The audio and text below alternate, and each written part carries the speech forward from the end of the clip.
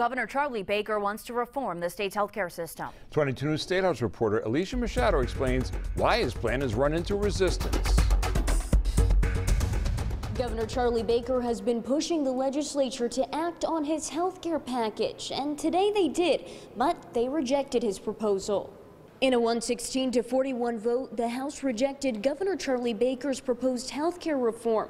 The budget amendment aimed to contain health care costs at a time when both costs and enrollment for MassHealth, the state's Medicaid program, continue to rise. Health care spending makes up about 40% of the state's nearly $40 billion budget. Westfield State Representative John Vilas supports the governor's proposal to rein in health care costs. We need to do something about the cost of health care. It prohibits us from doing so many other things. I'm open to doing anything right now that will bring down the cost of health care so we can fund other things. Lawmakers heard nearly 6 hours of testimony from the public Tuesday. Some residents and lawmakers are concerned over proposed changes in MassHealth eligibility, a move that could cut coverage for an estimated 180,000 low-income families and reduce benefits for elderly and disabled residents.